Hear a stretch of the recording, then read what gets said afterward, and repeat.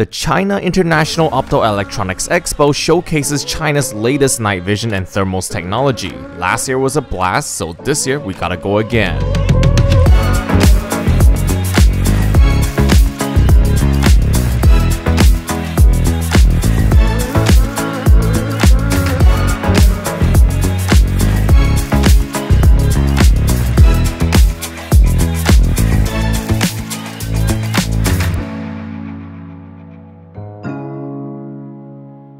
Alright, let's start at ADNV's booth, and the star of the show here is the ADNV G18. The G18 is a panoramic night vision device that uses 4 of ADNV's 1-inch CMOS sensors, the same that they are using in their G14P2. This means you're going to get Gen 3 levels of low light performance in this digital panel.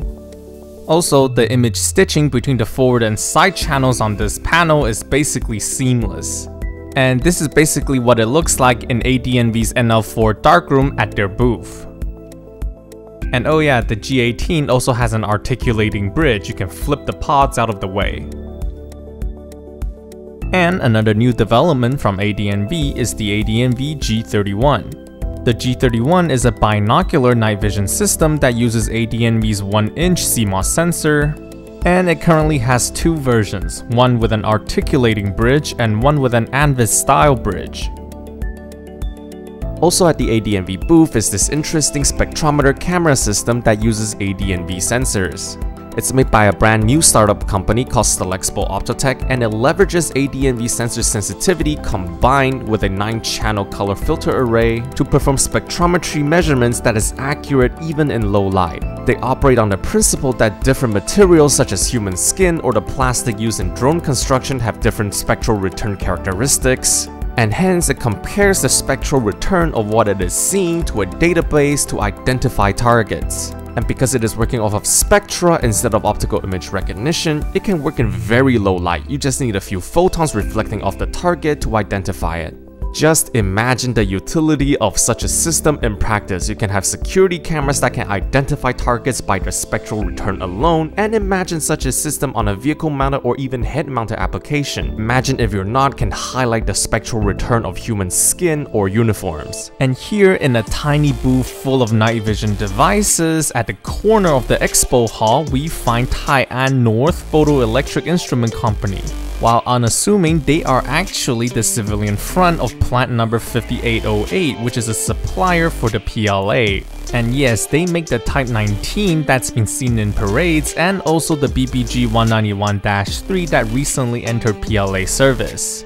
Their notable products on display include this Lucie clone that has 50 degrees of field of view and surprisingly decent optical clarity.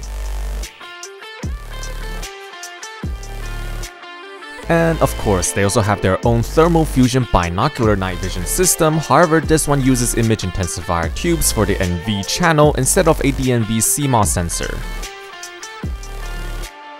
And of course, no night vision repertoire is complete without a Panoramic Quad NOD, so they actually make their own. The eyepiece on this one is also really nicely made with decent image stitching and good optical characteristics. And we also have this binocular intensifier night vision unit that takes MX10160 tubes but weighs less than 420 grams. That is even lighter than a DT-NVS.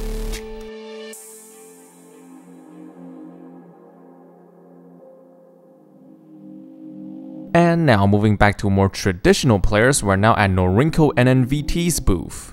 There isn't a lot of new exciting things at NNVT's booth, but there is this thing. This is a tiny handheld monocular meant specifically for civilian sale, even in places like France where you cannot have head-mountable or weapon-mountable night vision. It uses a minimum FOM 1400 NVT4 tube and has glass and optics made by Plant 298. It also comes in multiple colors if you want it to look less threatening. And interestingly, we have 2 new image intensifier tube manufacturers making their debut at CIOE. The first one of which is CETC No. 55. We've covered their low-spec early Gen 3 tube on this channel before, and since then they've been able to improve the specs of their Gen 3 tubes. This is a spec sheet of what they're offering now. And the other new player in the image intensifier tube manufacturing game is ADNV. They manufacture both Gen 2 Plus tubes and Gen 3 tubes. Their Gen 2 Plus lineup include tubes with photocathode diffraction gratings not unlike those found on the NVT7 and the Photonis 4G. Meanwhile, their Gen 3 tubes share a lot of similar specs compared to those offered by CETC plant number 55. However, ADNV is able to guarantee a much higher minimum gain on their high-end Gen 3 tubes compared to CETC 55. ADNV is also offering complete NV solutions in the form of a pre-built PVS-14 clone. And they also had an NL4 Starlight level darkroom at their booth in which we were able to test the PVS-14 clone, and the tube works surprisingly well. The color hue of their P45 white phosphor mix is surprisingly pleasing on the eyes.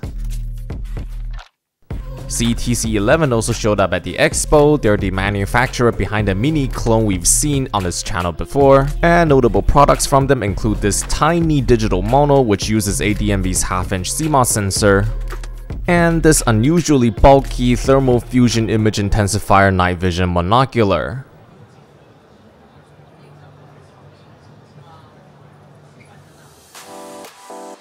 Alright, before we move on to the thermals part of the expo, let's cover an old friend of the channel, Lindu Optics.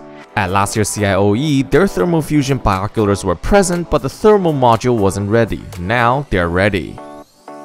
Firstly, let's talk about their thermal fusion PVS-7 style device. It combines a Russian short format non-averting tube with a 384x288 thermal core. Its thermal fusion modes include highlight and outline.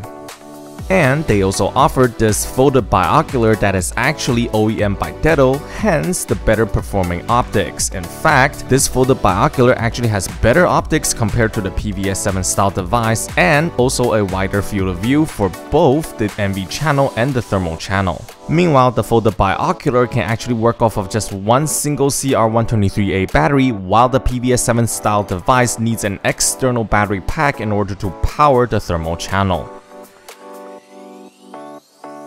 And now, moving on to thermal devices, let's start with Guide Infrared. While Guide didn't really show up to this year's CIOE with a lot of new devices, they did bring some interesting new technology. Take this for example, Guide is now making 8 micron pixel pitch thermal cores. This means a thermal module capable of 640 by 512 resolution can now be made as small as your thumbnail. And from the live video feed, the image quality looks pretty good as well. And of course, we also have to look at what iRay has to offer this year. Notable devices include their 1280 by 1024 resolution PS50. It comes in a flip screen camcorder-like form factor, and its insane HD thermal resolution means you can zoom in 8 times digitally and still have a decent image. And on a more affordable side, iRay has now fully released the Discovery DR200. This is a range-finding thermal fusion monocular that uses a 256 by 192 thermal core combined with a low-light CMOS sensor. Alright, and for our last device highlight, we have the Ziyouhu TU120. It is a 384 by 288 resolution thermal device with both a dovetail mount for head mounting and a Picatinny rail for weapon mounting. And perhaps most importantly, with an MSRP of just 7,000 yuan, this is perhaps one of the cheapest head mountable night vision devices with 384 by 288 resolution out there. Alright, that's all of it. Thanks for watching.